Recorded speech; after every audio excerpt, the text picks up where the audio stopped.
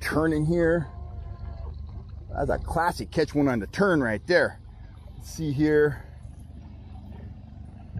Net's way up there. He way back to that was 15 feet deep on an FHS trolling grub, a chartreuse grub teamed with a blade.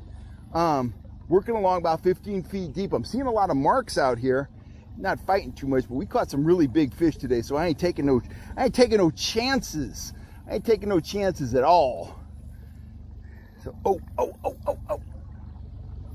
Keep pulling right there. Let's see, I'm gonna kind of troll my way out of here. There comes the top shot right there.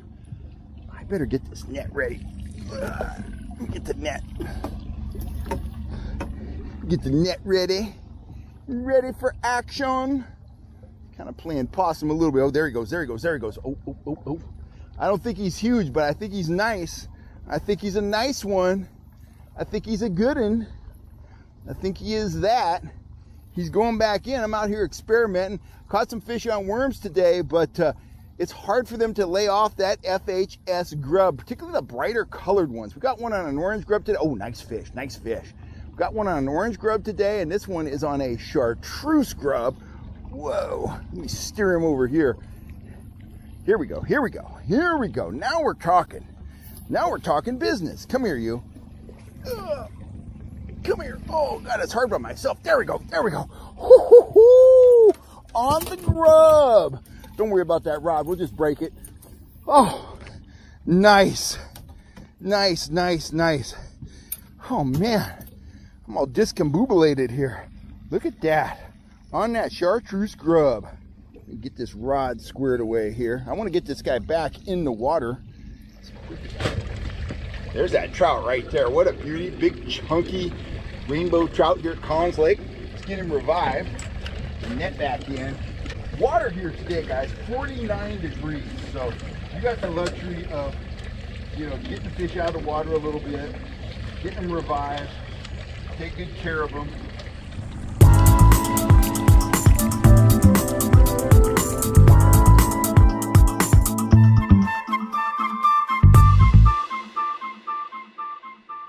Hey guys, welcome back to the channel.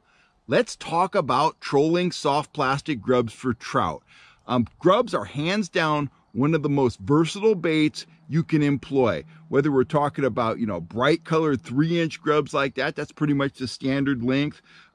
Bait fish colored 3-inch grubs, or tiny micro grubs like this. Grubs are just flat out trout killers. Now, I fish grubs quite a bit, but I don't think I fish them enough. That's how deadly grubs are. We've already landed a 10-pound fish this season on a bright red FHS grub. We had that teamed with a mini willow leaf dodger. Now, in one way, you can think of grubs in the same way that you think about a threaded worm. It's a great presentation to use when the fish are kind of off the bite, when you want something that you control slowly, when you want something that you control naked by itself, something you can team with a 4-inch blade, a 6-inch blade, or even one of my turbo flashers, or a set of standard, gang troll flashers with a bunch of rotating metal blades. You can use grubs for all that kind of work, but you can also troll grubs faster. Hands down, my target speed with grubs is about 1.8 miles an hour, but you could take them all the way up to 3 miles an hour.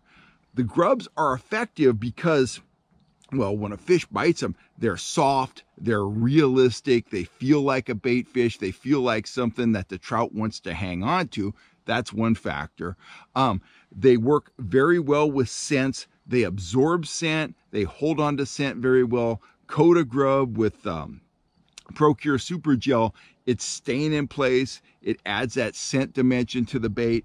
And, let's face it, grubs have an extremely seductive crippled action. If you look at a grub, the tail is all on one side. So no matter what kind of hook you rig your grub on, you're going to get a rotating action. That's why it's so important, if you're fishing grubs naked, to team them with a rudder or at least a trolling swivel so that they don't twist up your line. Now, I like to enhance that twisting, rolling action even more by rigging my grubs on a slow death hook. That just adds to the roll.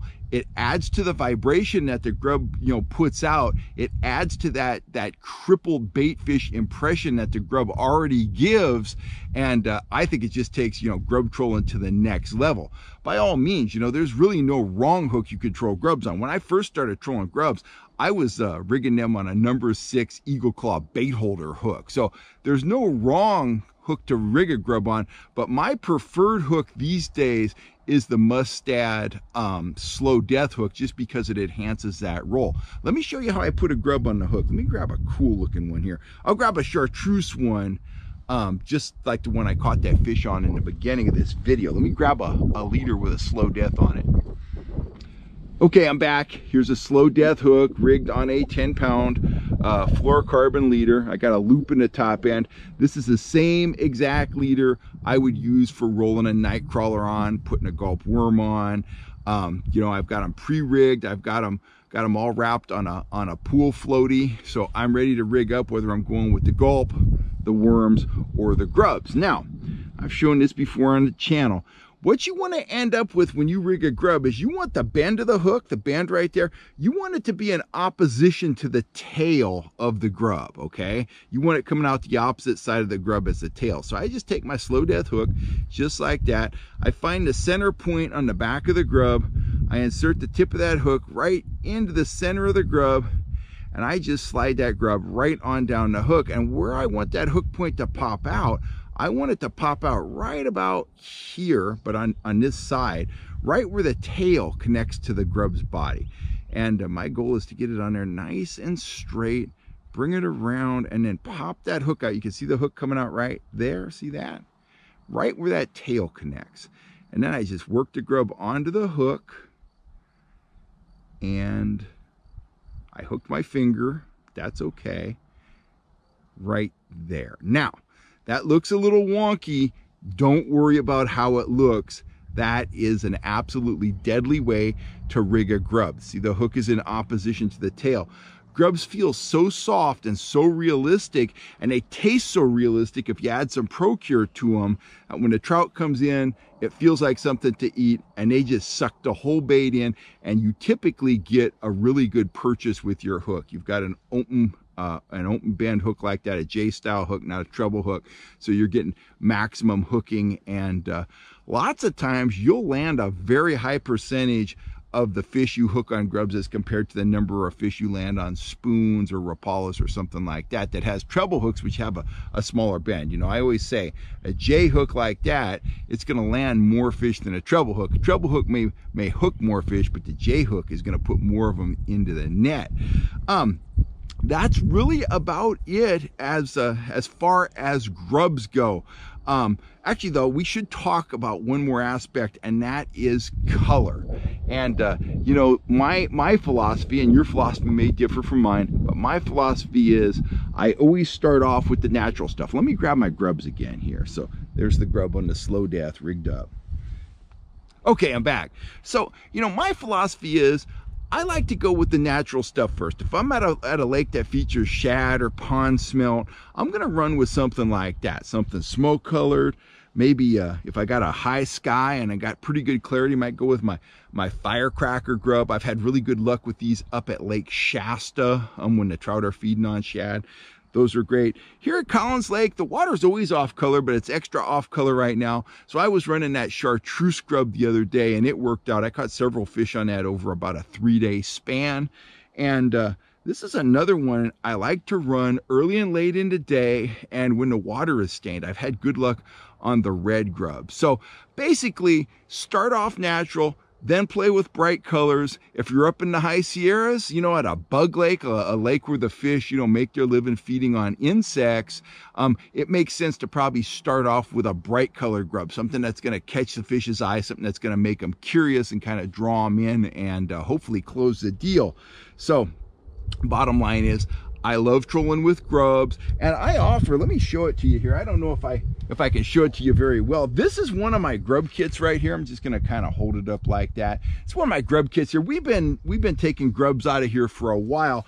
My grub kits are the best value in grub fishing, hands down. They come with 160 grubs in the kits. You get glow grubs, just about every color you can imagine. You get a few different sizes. You get some accessories to rig them with. You get some action discs, some hooks, some swivels, stuff like that. So if you want to up your grub fishing game, first thing you need to do is get some grubs. You either get mine or get somebody else's, and then get out on the water and get them wet. As I said, you know, I fish grubs a lot, but I don't think I fish them enough, because when I start fishing them seriously, they produce a lot of fish of all sizes, you know. As I said, this grub right here, red grub like that, it produced a 10+ pound trout for us. I think that was in November. It was on one of our first fall trolling trips up here at Collins Lake. Anyway, that's about all I got to say. Just know that grubs are extremely versatile. Any situation where you would reach for a threaded worm, you can reach for a grub, and you can also play with grubs at higher speeds, match them up with spoons, hit that 2.2 all the way up to 3 mile an hour trolling speed range, and they will produce results. Get them in the water and give them a chance to perform. You'll thank me later. I'm Kellogg. If you're looking for gear, including my grub kits, you know where to go. FishHuntShoot.com. Thanks a bunch, guys. I'll catch you next time.